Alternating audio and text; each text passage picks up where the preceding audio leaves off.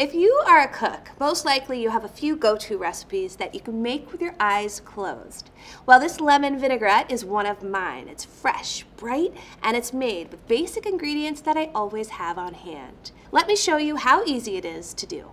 Combine the lemon juice, zest, mayonnaise, mustard, sugar, salt, and pepper to taste in a bowl.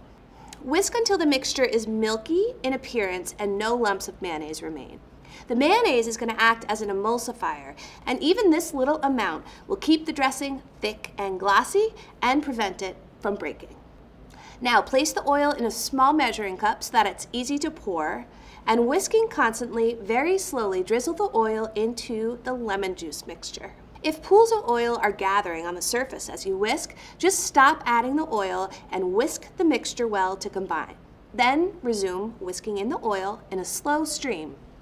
The vinaigrette should be glossy and lightly thickened with no pools of oil on its surface.